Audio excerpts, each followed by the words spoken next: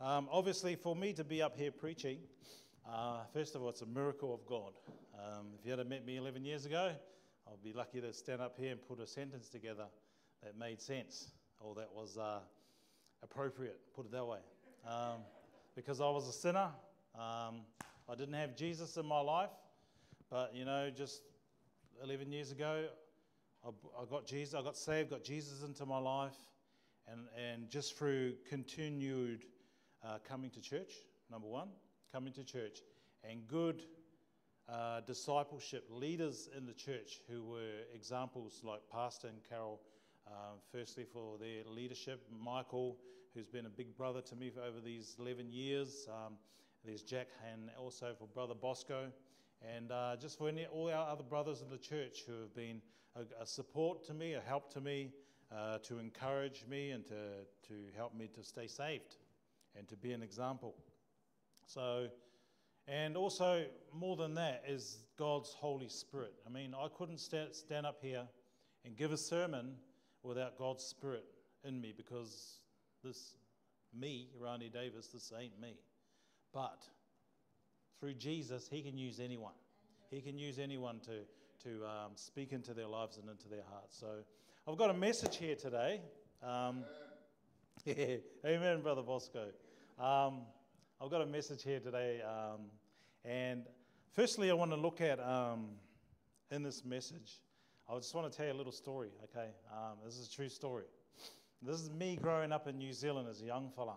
The year's about 1993. I'm 13 years old, and me, my brother, my oldest brother, because my youngest brother wasn't old enough, my cousins, I think there was two of my first cousins, and we went on this voyage. We went on a canoe voyage in New Zealand on the Whanganui River, which is where I'm from. The name of this canoe voyage it's a canoe trip. It's called Tira Hoi Waka in our language, and it basically means to paddle a canoe in a group. So we went on this canoe voyage called the Tira Hoi Waka, and it goes from Taumaranui, where Jack's from. Jack Hardy is from Taumaranui in the central North Island. Where the river doesn't start from there, but we started paddling from Taumaranui, which is Jack Hardy's hometown, and we paddled 224 kilometres all the way from Jack's town to my town, to the Whanganui harbour. That's where I'm from. So it took us 2.5 weeks to paddle that 224 kilometres. During this trip down this river, a lot of this river is very remote.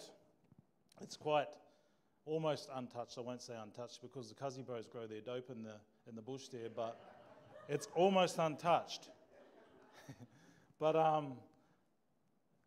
along this river, on the stretch of river that we paddle on, it's very quiet, very peaceful. There's no roads, and like I said to you, it's in whoop whoop, as they say in Australia. So, sort of halfway in our trip, we're probably, 100 kilometres into our paddle trip, which would have been, however long it was, a week and a bit. We got halfway down the river, and I forget to say, there's probably about 200, maybe 150 people on this voyage, and we're all travelling in canoes. So we had double hull canoes, which had two men. That's what us young guys were on. So we'd have one steerer at the back and one at the front just paddling. And then we'd have 6-man canoes and 8-man canoes for the older people. So halfway down this trip, down this river, we get to this place called the Mangapurua Valley. And in this valley, we went for this little walk up in this bush, and it's like quite rugged and quite thick. And then we come out into this bit of a clearing, and we look down and we can see this massive bridge. Now this bridge is a full-on concrete bridge in the middle of the sticks. And we went on this bridge, and there was probably 100 of us having our lunch on this bridge. And I still remember it, 13 years old, standing on this bridge. And so we're standing on this bridge, and I remember standing on this bridge thinking, this is like it was a full-on concrete bridge, and I'm thinking, how did they build this bridge in the middle of nowhere? So anyway, how this bridge came about is during World War One, the New Zealand government offered land in the Mangapurua Valley where this bridge is to return servicemen as a part of a soldier resettlement scheme.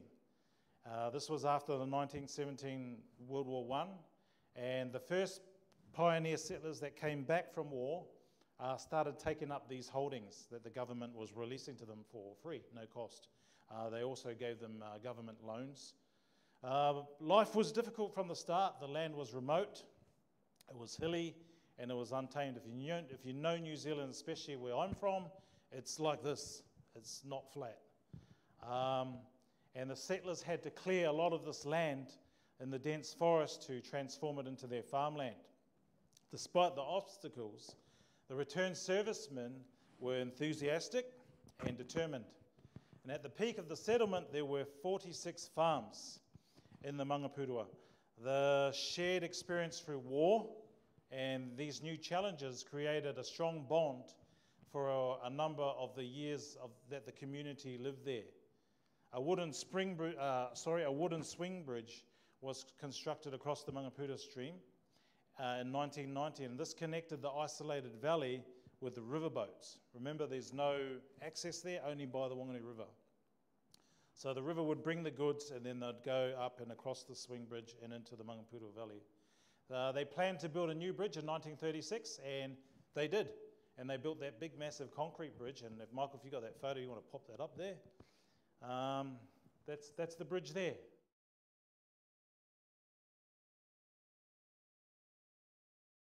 But it's just like in the middle of nowhere.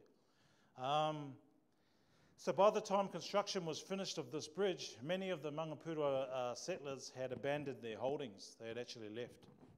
The physical labour, economic hardship had taken its toll on them, on the returned servicemen and their families. Serious erosion. If you know New Zealand, man, it's known when they clear, like all that bush you can see, when they started going in and clearing it, because there's no root system to hold it, you get landslips everywhere, and when you go back home, you see it everywhere. So due to all the stuff and just a combination of them not being able to farm this land, by 1942, there was only 3 families left in that Mangapurua Valley. Okay, and then the government decided that they weren't going to build any roads because it was just too harsh and too hard, and they basically kicked the last 3 families off that land in 1944. Those families that left, they left penniless. They left with nothing. Everyone that left that settlement left with nothing. So, our scripture today is going to come from John 14, verse 6. So if we can just pull that picture down for a sec and pop up that scripture there. John 14, verse 6 says, Jesus said to him, I am the way, the truth, and the life. No one comes to the Father but by me. I just want to pray just before we start this sermon. Father, I thank you for your grace, your mercy, your loving kindness. I pray, God, your Holy Spirit will minister to hearts that hear this message tonight, that you would anoint the message and that you would be with us in Jesus' name. Amen. Amen. Okay, so I've got 3 points of a sermon that I want to preach to you today. And let's get a bit of water. And the first point I want to bring to you is, has anyone heard of the white picket fence? Yeah. So the white picket fence is used to symbolize the ultimate form of the American dream. Happy family, white picket fence at the front of this big modest house with children and pets and a sense of community safety. From the beginning of time, Adam and Eve in the Garden of Eden, we are visual creatures. With Eve looking at the fruit on the tree, to us here 6,000 years later with our own personal devices. Genesis 3 verse 6. And when the woman saw that the tree was good for food and that it was pleasing to the eyes and a tree to be desired to make wise. She took of its fruit and ate. She also gave it to her husband with her, and he ate. The idea behind the white picket fence symbol is using a visual image to tap into the attention and the imagination of the mind. Studies show that the average consumer span is around 8 seconds. And that's why a lot of us, when we answer the phone and we hear a foreign accent, we usually hang up before 8 seconds. However, it takes the human brain 1/4 of a second to process a visual image. People in marketing, they understand this human characteristic, and that's why they will use an image to paint a picture in our minds, to capture our imagination, and before we know it, we're eating Subway or we're drinking the Manshake so we can look like an athlete. We live in such a visual society today. YouTube, Instagram, TikTok. In the old days, people became successful movie stars and singers through talent and hard work. But all you need to do now is post a few TikTok videos, and if people like what they see, you can become instantly famous, or even an influencer. Let's look at things like courtship and dating. Even way back in time, visual imagery has played a big part in man's courtship activities. Jacob, the grandson of Abraham, was at a well one day, and this beautiful woman comes down to the water to water her sheep. He falls in love with her and offers to work for her father, work for her father for 7 years to marry her. Genesis 29:18. And Jacob loved Rachel and said, I will serve you 7 years for Rachel, your younger daughter. Another example is Samson. He goes down to the Philistines, who are the enemies of his people, the Jews, and he sees a beautiful Philistine woman and demands that his parents get her for him as a wife. Judges 14:2 says this, and he came up and told his father and his mother and said, I've seen a woman in Timnath of the daughters of the Philistines, and now get her for me as a wife. Today, we have social media dating sites. People usually have a profile which they post. They post the best Photoshop picture of themselves to trigger the human characteristic of visual imagery, and some will even go as far as posting someone else's picture to portray themselves. I know there might be some spiritual people who say, I just want someone who's full of the Holy Spirit and I don't care what they look like. But the rest of us, let's be honest, most of us tend to lean towards our nature of the visual imagery to help select a suitable mate. Again, back to our illustration of the farmland in the Mangapurua Valley of New Zealand. Now, many of these returned soldiers jumped at this opportunity. They've just come back from World War, and they've jumped at this opportunity to build farms from the government-funded loans. And they may even have had a visual imagery of success, large land area ownership, wealth, and comfortability. But it was soon found out to be a lot more hard work and struggle than anticipated. And the families who cut their losses and left within the first 2 years may have realized that the vision of this opportunity wasn't really living up to the picture that was painted to them in the beginning. It was later realized that the land was too prone to landslides due to the scrub clearing, as we talked about in the beginning. That's due to the terrain of the land. And also, the soil lacked a mineral cobalt. So the animals that they had on there, the sheep and the cows, were suffering from cobalt deficiency, and basically they were starving to death. But the white picket fence dream is not only limited to Australians. Here in Australia, we have the Australian dream. The two-storey house in suburbia, the big SUV parked out the front, the happy couple with their 2 children and their pet American bulldog. You see these billboards if you drive down the freeway, and they look impressive. You visualize yourself in one of these houses with all the accessories, maybe even a pool. We've all done it at some point in our lives. We've visualized ourselves as a music star, sports star, rich and famous. It's like we're not quite content with where we are. Our second point that I wanted to look at is the facade. When we see a brick house, we think it's solid, well built, and well insulated. Australia is the first country in the world to build a brick veneer or brick facade house in Victoria in the early 1900s. On the outside, it looks like a full brick home, but in reality, the structure of the house is timber frame, which takes all the structural load of the house, and the brick facade takes no structural load at all. In fact, the brick facade is supported by the timber framing.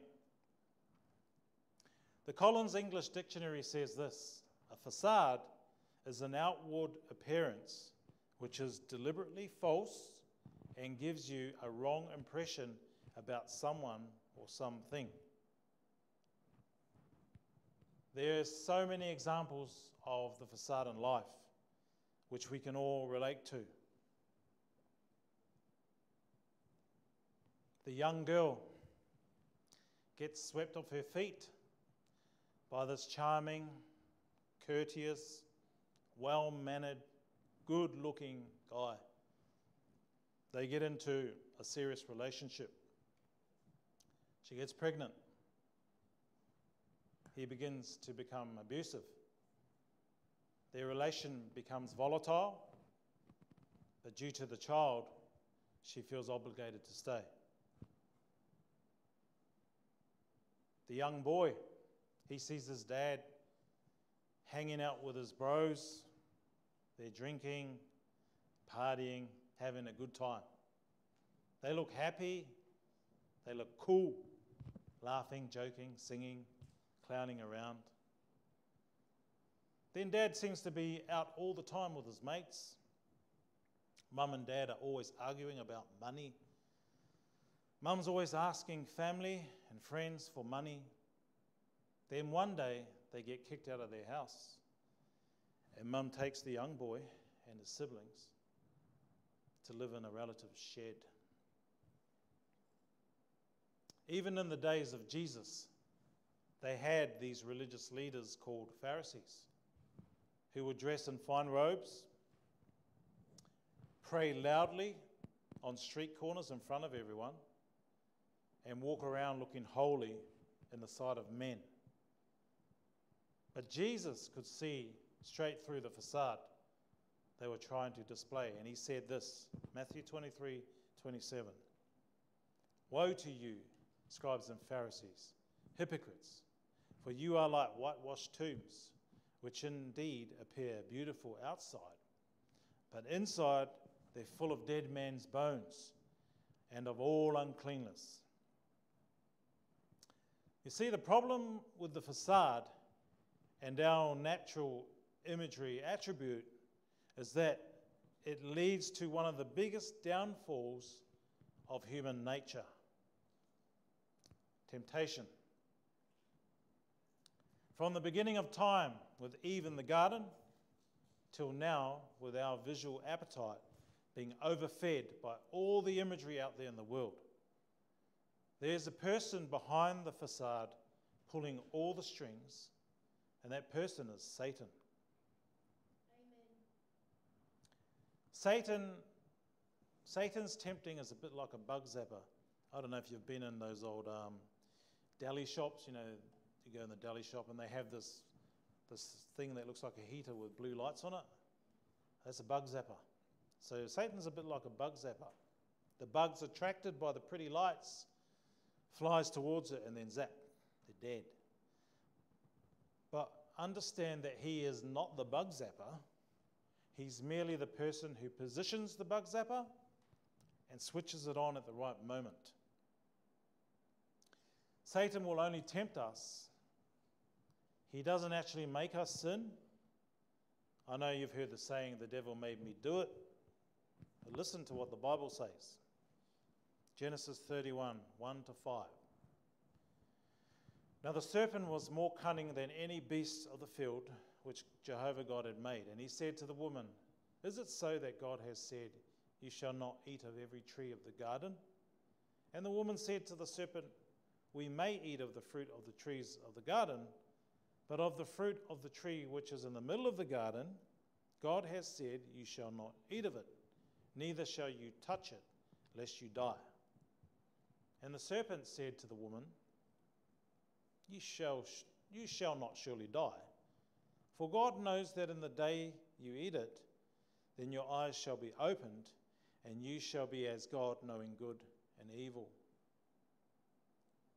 You see in this text, the devil paints a picture to Eve and taps into her visual imagery. She begins to wonder, being like God. The other thing about the devil is that he's opportunistic. He possibly could have been studying Eve, watching her standing in the midst of this tree of the knowledge of good and evil, looking at its beautiful, tasty-looking fruit, which Michael reckons it's mangoes, maybe even sniffing it, but all the while wondering in her imagination, what was so sacred about this tree? For Christians, there's also a lesson here for us. Adam and Eve were in the presence of God. Genesis 3 says God walked in the garden. But at this time, Eve was alone, without God, without Adam, who was her peer and her leader.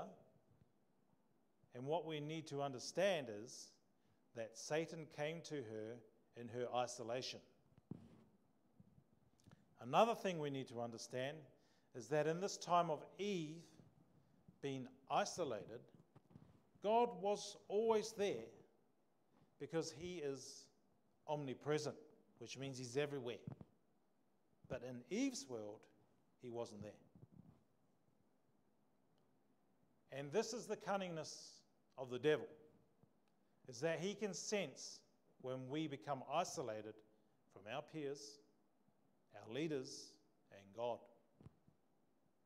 1 Peter 5:8 says this, be sensible and vigilant, because your adversary, the devil, walks around like a roaring lion, seeking someone he may devour. Why would Peter use a lion to describe Satan?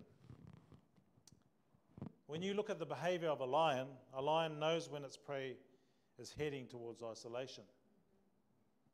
It studies its prey, it studies its behavior, and can tell when its prey is going to be isolated. Very similar to Eve in the garden. Satan studies her, knows that she's the weaker vessel, sees that she's isolated herself, and moves in for his opportunity. And this is the danger for us Christians, especially new Christians, like the example of the bridge. The bridge is impressive. Put that bridge photo up there if you can, bro. The bridge it's impressive. And when we head towards the bridge, we walk on it, we test it. It feels good. In our mind, we have a visual image of success, wealth, happiness that the bridge can bring. But we find out that this bridge is isolated and it's in the middle of nowhere. And for the Christian, when we become isolated, the devil knows, and he will move in for his opportunity. And this is why it's important to be part of a Bible-believing, God-dependent fellowship of people, also known as a church. Remember that saying again, the devil made me do it? Listen to what the Bible says about sin and where it comes from. Just take the image down for a sec, bro. Mark 7:21 to 23 says this: For from within, out of the heart of men, proceed evil thoughts, adulteries, fornications, murders, thefts, covetousness, wickedness, deceit, lasciviousness, an evil eye, blasphemy, pride, foolishness. All these evil things pass out from inside and defile the man. At this point now, we have identified 4 characteristics about us. Number 1, we are visual creatures. Number 2, we can easily get caught up with the white picket fence facade. Number 3, we are susceptible to temptation. And number 4, our hearts are full of sinful desires. So, right about now, you might be thinking, well, there's no hope for us. So, it'll be a good time to listen to the rest of the sermon because there's good news. Amen. So, moving on to our third point, the true bridge. Like the bridge to nowhere, can you put that image up again? Thanks, bro. Like the bridge to nowhere, many of us are searching for a way, searching for answers, but we're not really sure of the outcome or where we're headed. We're trying to get somewhere, but we're going nowhere. And this is why Jesus came. He came to be a bridge between man and God. You see, our sins are like a deep valley between us and God, a bit like that Mangapura Valley there.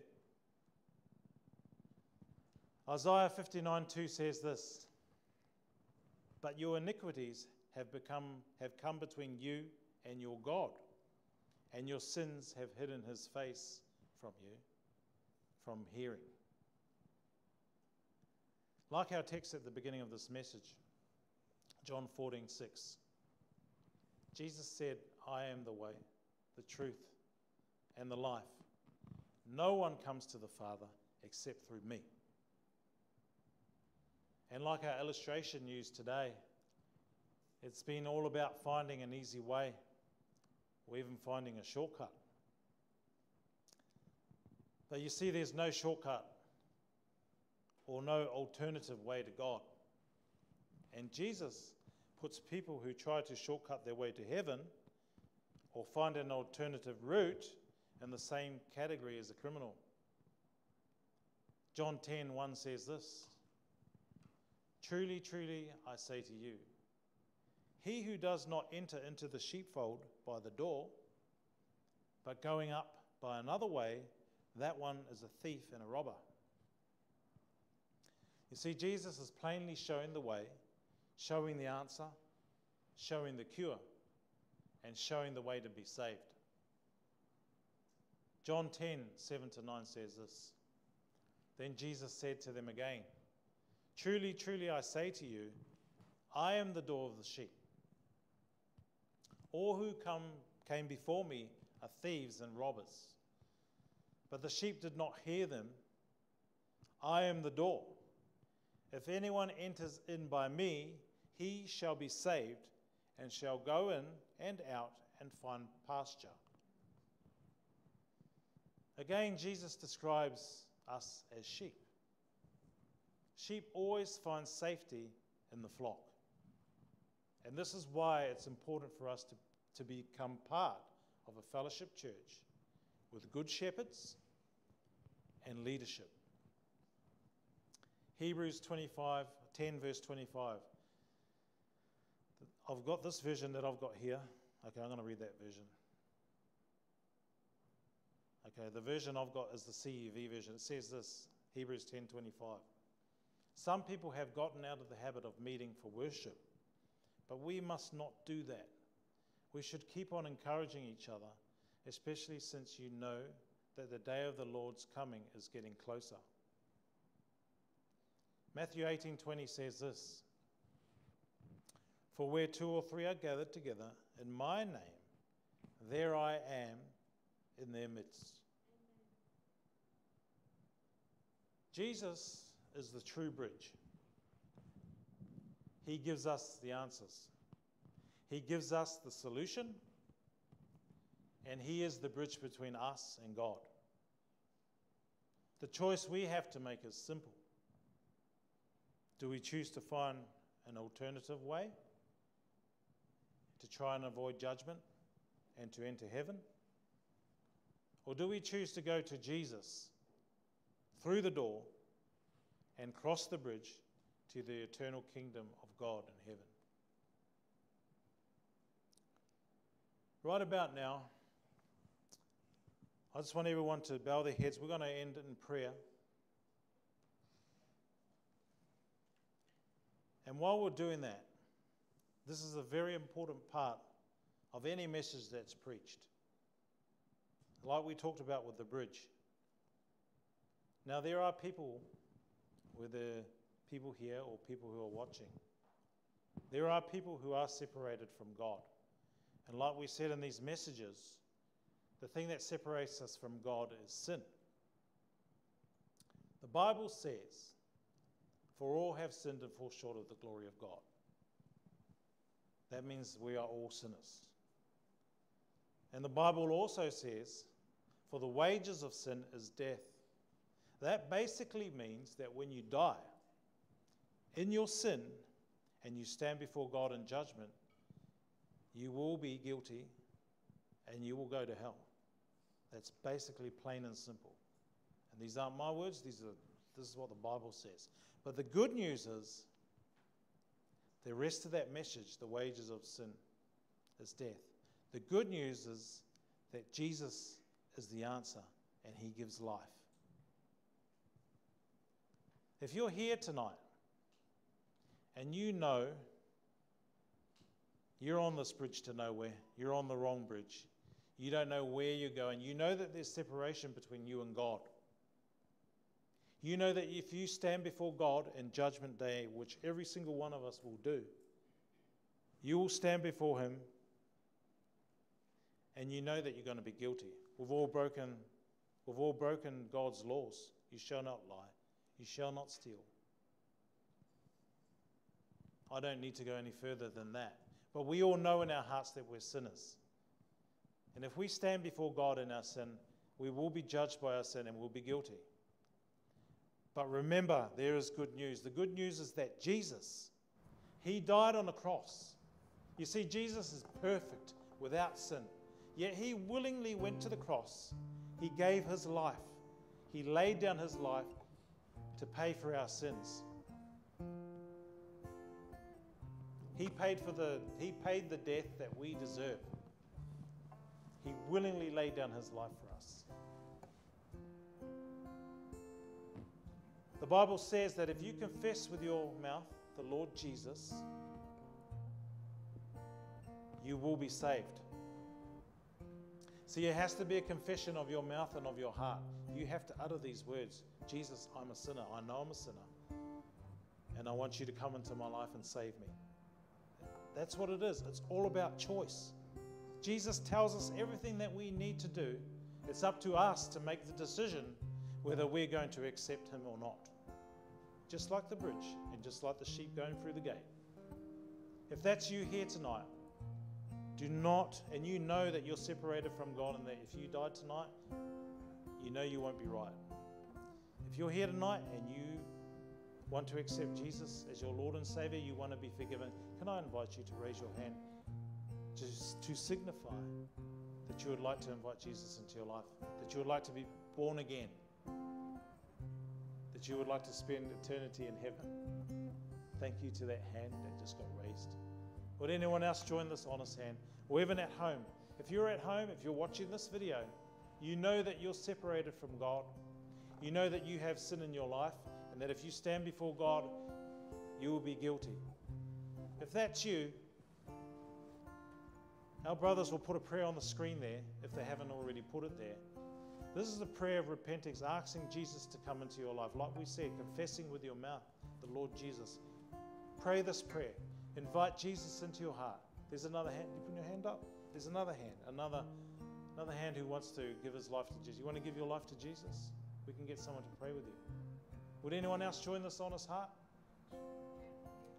If you're here tonight and you want to receive Jesus as your Lord and Savior, join this honest heart. You might not get this opportunity again. Heads are bowed, eyes are closed. No one's looking around. Even at home, that prayer that came up there, pray this prayer. If you want to be saved, you want to have Jesus, you want to cross over that bridge, the bridge of sin that we can't cross, can I invite you to allow Jesus to be your Lord and Savior tonight? Heads are bowed, eyes are closed. Christians, like we said, especially during this time of isolation through COVID and not coming to church, and like we were talking, our brother spoke about earlier in the day, with fear, do not isolate yourself from Jesus, because the devil is watching. Get in fellowship with, if you can't physically fellowship, just get in fellowship, just come to church. Come to church. These altars are open here tonight. At these altars, we use these altars to come to hand over our crud to Jesus. We come to this altar even just to recommit our life to Jesus. That's what these altars are for. These altars here are open. Come down. If you feel like God's spoken to you tonight, come down to these altars. Refill yourself with God's Holy Spirit. We want to get a brother. Nari, do you think you can pray with our young brother here? No? Okay, Hummer. Could you come down and pray with our young brother here, please? Hummer's going to come down and pray with you, bro. Just come down and find somewhere at the altar. He'll pray with you. You want to receive Jesus as your Lord and Savior? All right. Okay, you just pray over there with him. Okay, these altars open. If you feel like God's spoken to you tonight, come down. Be filled with God's Holy Spirit. Repent. Get all your stuff out of you and just give it to Jesus. We're going to sing a worship song tonight.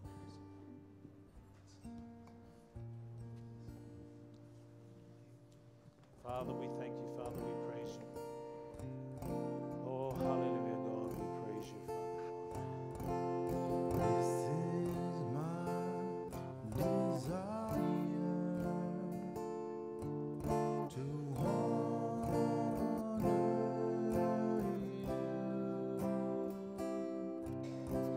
Lord, with all my heart, I'll worship you.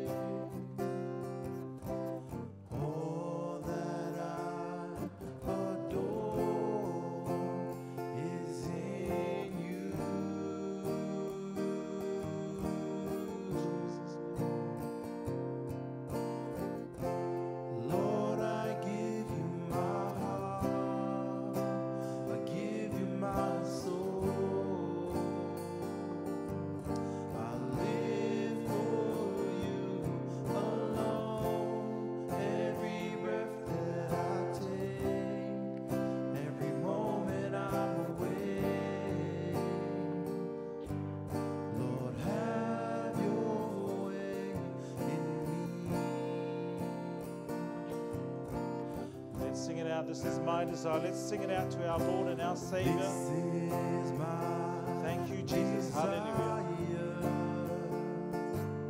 to honor you, Lord, with all my heart.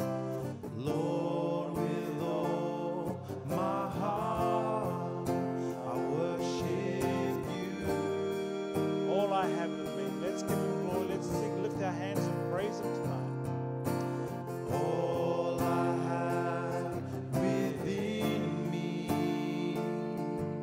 I give you praise. All that I adore.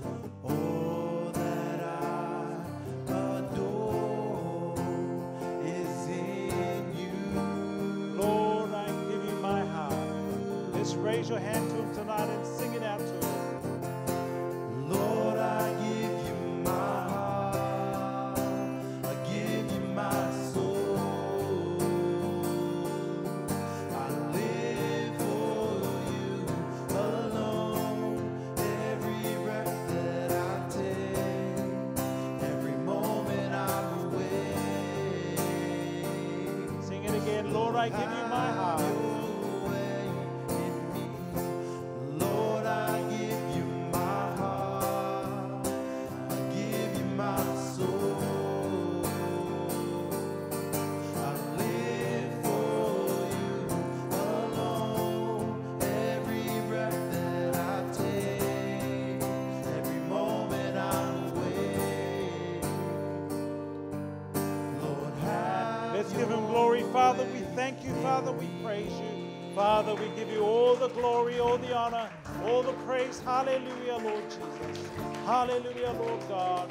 Shababa robo shende di baba shundo. Father, we thank you. We praise you. We glorify you. We thank you and we praise you in Jesus' name. Thank you, Jesus. Hallelujah.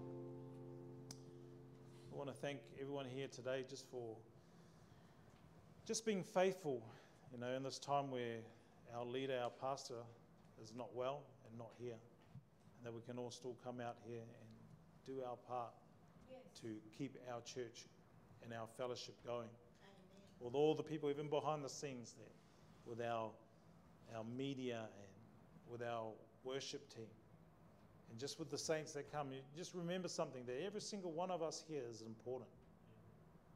We all, the Bible says that God places people as parts in the body as He pleases. We all have a function to play. So if you think that you don't have importance, God sees you important and you have a part to play. You are of value. So again, I just want to thank you, reminding you just to go out and tell people about Jesus, man. There's people that are just basically heading to hell. And as Christians, we're light and we're salt. That means we're the good of the earth. We're the ones keeping people challenged. If we weren't here, we weren't challenging, who knows, the world just do whatever they want. So go out, be blessed, fellowship, maybe even ring someone who hasn't been coming to church, check up on them. God bless you all. I'm going to ask, brother, Angelo, can you close us in prayer tonight, bro? Would you do that for us? Thanks, brother. Angelo is going to close us in prayer. Thanks, brother. Lord Almighty, thank you for tonight.